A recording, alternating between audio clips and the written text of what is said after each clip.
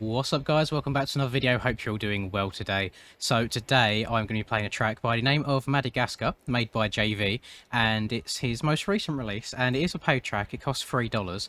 However, I do consider this to probably be the most unique track that we've got in the game so far. As I'm just doing some flying around here, actually, just having to see what's what. There are so many little custom people that he's had to cut out and plant here, there, and everywhere. If I do, I'm going to do a quick pan around of the entire track because I know for a fact that I'm going to miss just something. There's multiple versions of the track that you can play. So we've got a main track. There's like a tiny little enduro loop. There is just a bit of everything, really. So I'm not sure how the track rides. I've not played it up until now, so we're going to do that today. There seems to be bits of track going here, there, and everywhere, and I know full well that I'm not going to be able to cover absolutely everything, but we will certainly try our best. So I have located the start line ahead of recording for this video, which is over here. So we're going to come over here. You can hear all the beach sounds in the volume in the background. You can hear all the waves crashing and things like that. So we've got parrots and things lying about everywhere that I can hear, and yeah, let's get into it. So I'm going to be using the map quite heavily at the top right, just to help me, I believe, so I don't go in completely the wrong direction.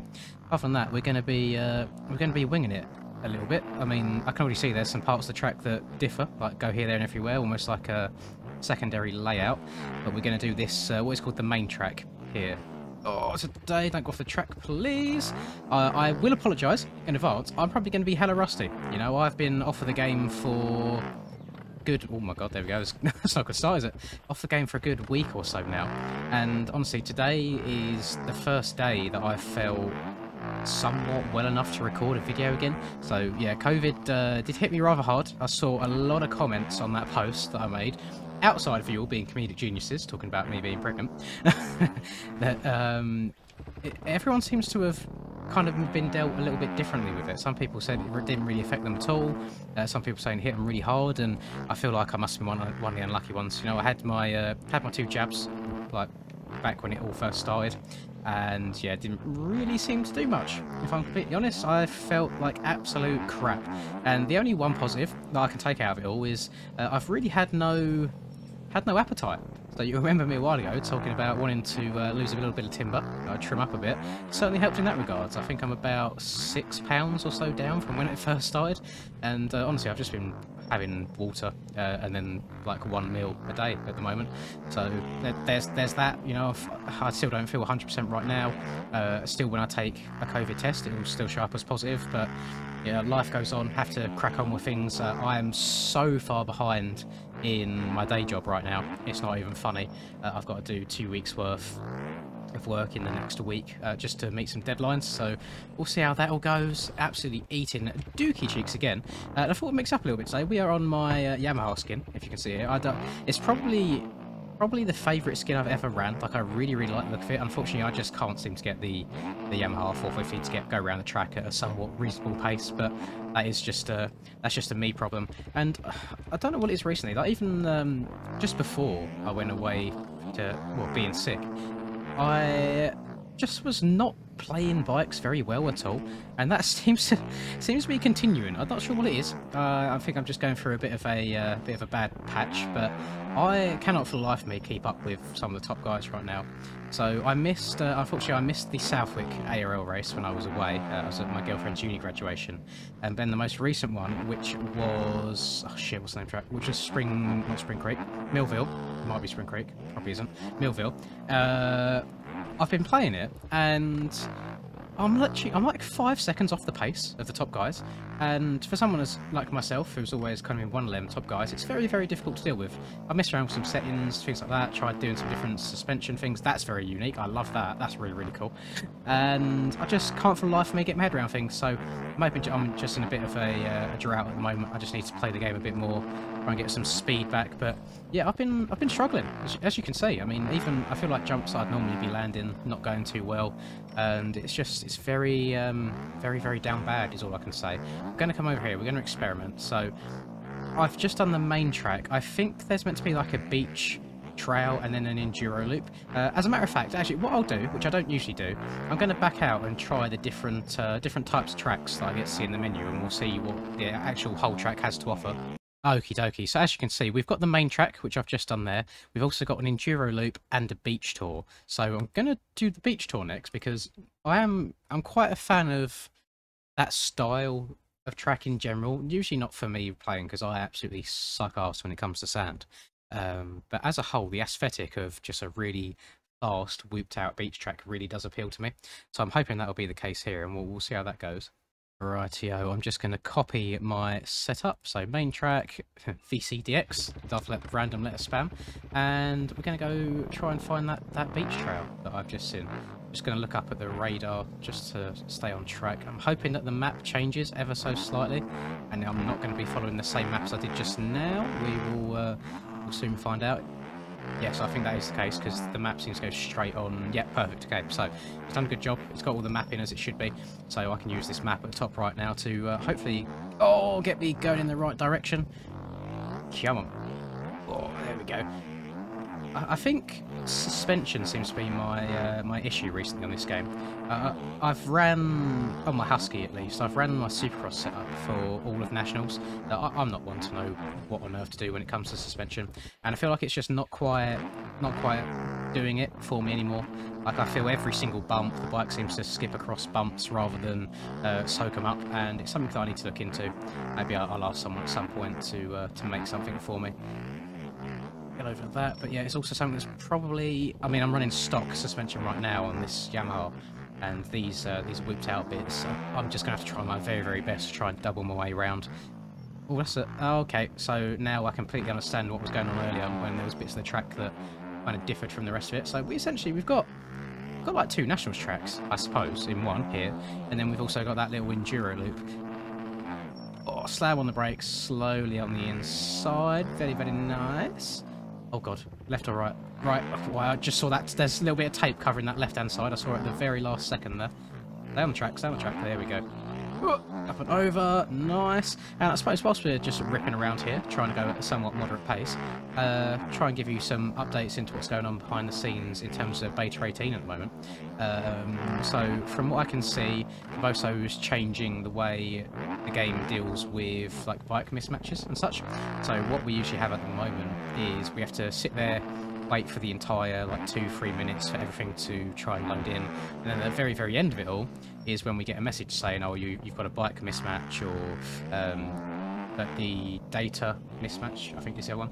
And essentially what it does now is it will let you know as soon as it tries loading that one thing that you've got a mismatch for. You haven't got to sit there the entire time, and apparently the loading is a lot quicker now as well. Oh god, that is not the way to go. Let me pop a Yui. Skirt. There we go. So now, just instead of saying bike mismatch, it will actually tell you what bike you are missing. So a lot more specific. So it stops people from scratching their heads. Because I'm pretty sure, like I check into the main MX Bikes Discord almost every day. You know, I just have a little nose, see what's going on, see what's new, what dramas are unfolding for the day. And I'm pretty sure on a daily basis now, I'm seeing people saying, how do they fix like bike mismatch, and they're missing bikes and so on. So the fact now that we can actually get a list of what bikes they are missing, I think is absolutely huge. Probably coming a little bit later than it should do. There's not a whole lot more going on really at the moment. Just some various things like I think he's trying to implement a optional, by the way, server side, a respawn delay. So just depending on how fast you go when you crash, so if you crash at like 90 miles an hour, say something absurd, then it will take you just a couple seconds before you're allowed to respawn, which I don't think it's terrible in like quote-unquote pro racing scenarios. I feel like that'd probably be quite a welcome addition. It adds a little bit of risk to the racing, so you can't just send everything all the time. A little bit like Sim does. So Sim's crash timer, I think, is between maybe like 7 to 10 seconds, and a whole animation of getting your legs back on the bike and going again. And then obviously if you used to have a crash at a much slower speed, just tuck in the front end, you can respawn pretty much instantaneously. But that's all still in the works, and it is all optional server side, so it's not something that's going to be forced upon people. It can all be turned on and off as people wish, which is another cool addition, I believe. And I've been a bit ssilent, to be honest, in that chat as of late. There seems to be a lot of things in regards to like track making, which I'm not too clued up on. You know, like making where skyboxes are and how skyboxes rotate around the player and things like that. And stuff that I have absolutely no idea about, so I'll stay out of that. But some cool, just little quality of life things. Pivosa also believes that he's found a reason as to why people are getting game crashes when going back to the garage, and even in some scenarios when loading to servers. Something to do with paint files being a little bit funky, causing the game to use random memory, which makes it crash. So that's been looked into at the moment, which I think is cool. I mean, any sort of progress on those crash to desktops was very, very welcome in my eyes, because there is nothing more frustrating than when you're already a little bit nervous for the day's racing, you know, like maybe you're not qualified the best, you're just itching to get out there and playing, and then you get hit with like 3 crasher desktops in a row, and you start stressing, thinking, oh god, am I going to be able to get in the server in time? So it'd be really, really nice if hopefully, oh god, they can all be fixed as, oh please, oh, but, oh so, thank you. It'd be nice to see if they all get fixed as time goes on as well, and I believe there is very, very early days of looking into kind of like low speed physics.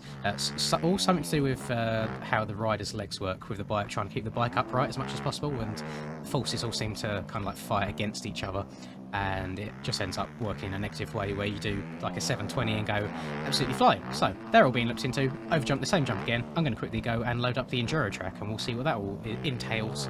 Oh god, that is an incredibly long enduro loop as well, isn't it?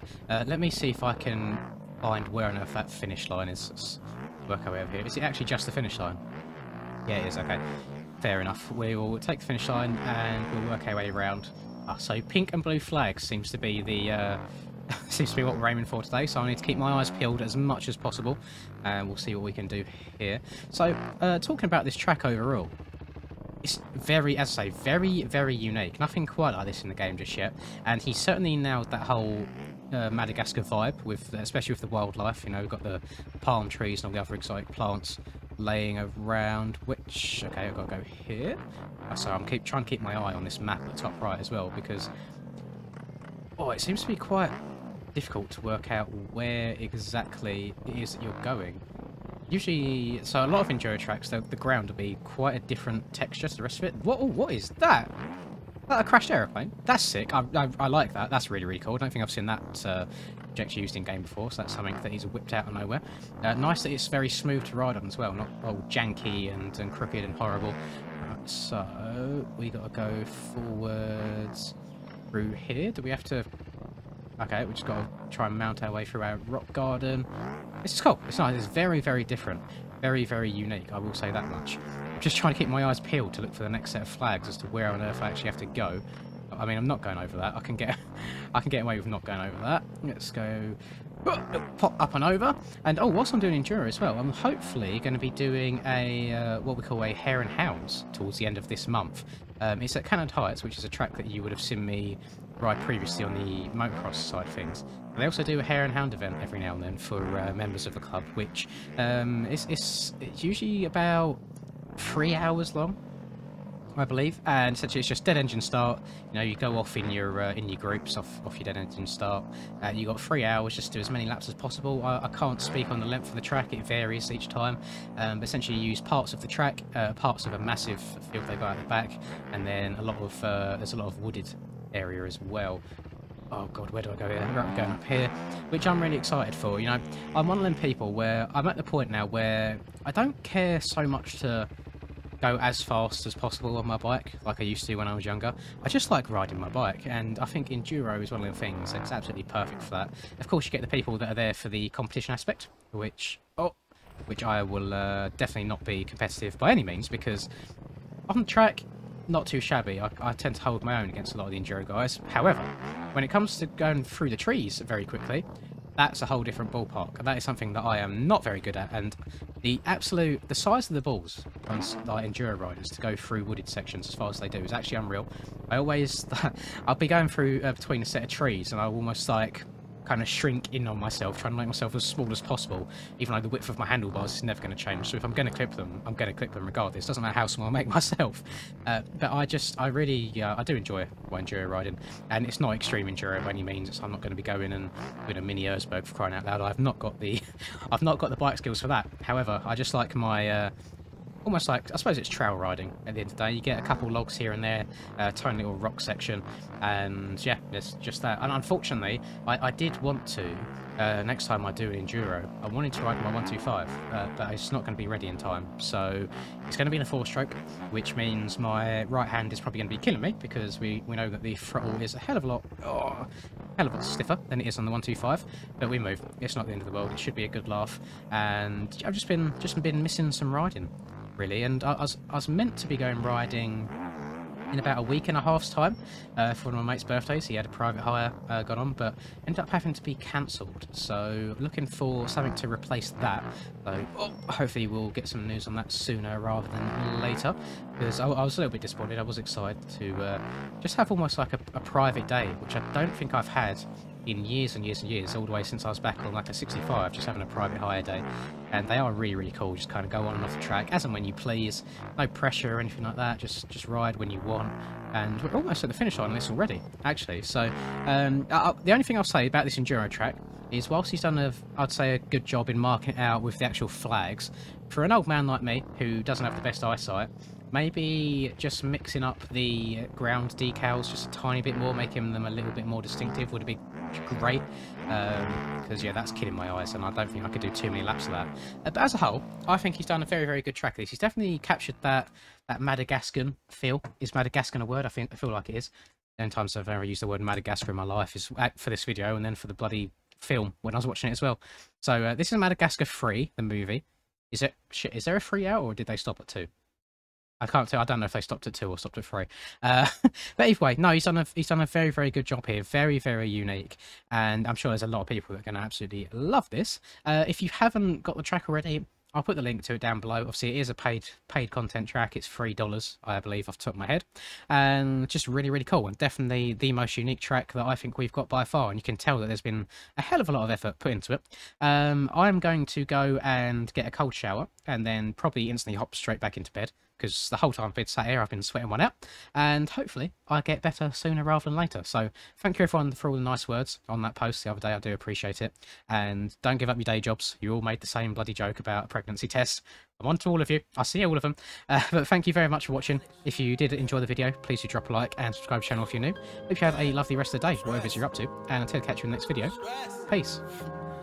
I'm working hard, I'm sacrificing my life, I'm sacrificing my mind, I'm sacrificing my sanity, but most importantly, I'm sacrificing my time. Boy, I feel fine, I feel like I am a king. Honestly, I can't complain, even with faith that's the size of a grain of some salt, I will still move a mountain and do what I want.